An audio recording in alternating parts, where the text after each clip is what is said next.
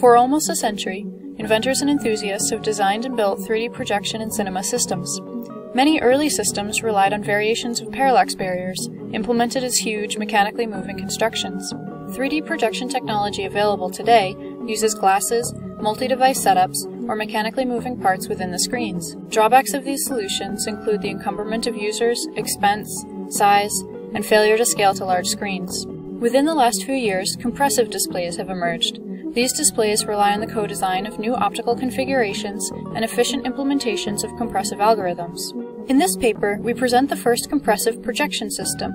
This system comprises a light field projector and a passive angle-expanding screen. Angle expansion is a common technique in optics and has been used, for instance, in Keplerian telescopes.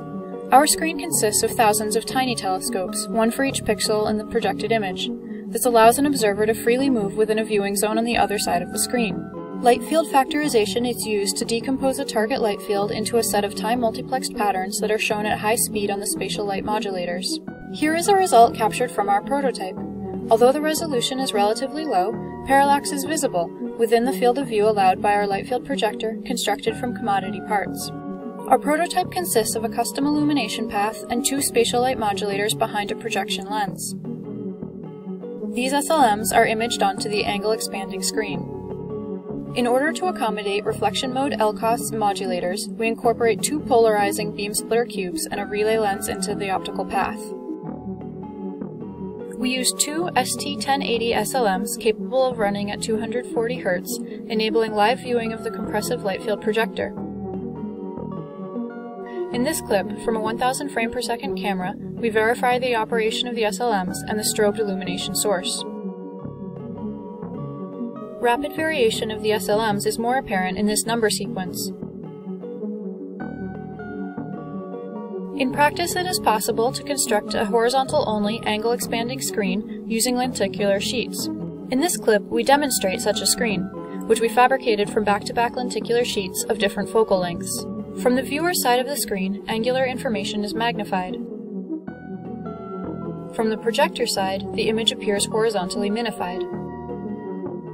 We use nonlinear optimization techniques to factorize target light fields into low-rank representations that map directly to pixel states of the display.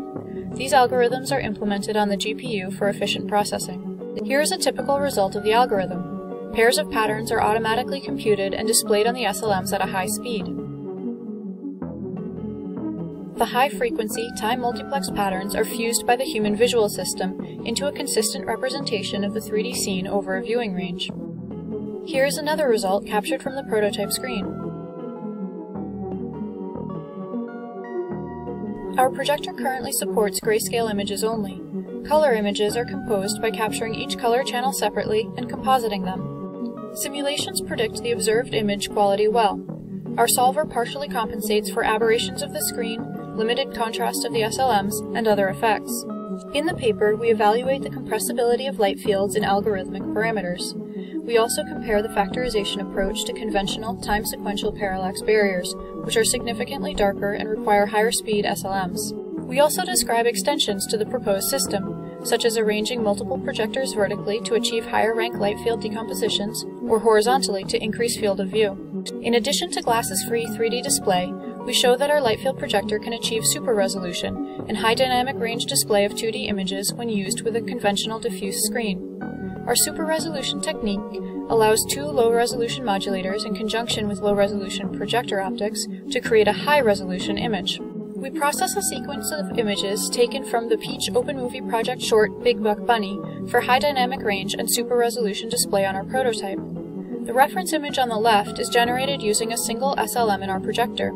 It is lower contrast and lower resolution than the imagery produced by our super resolution algorithm. We foresee projection systems such as the one described in this paper in both homes and theaters, using cost-effective screen optics fabricated at a large scale with roll-to-roll processes and electro-optics that are already commodity parts.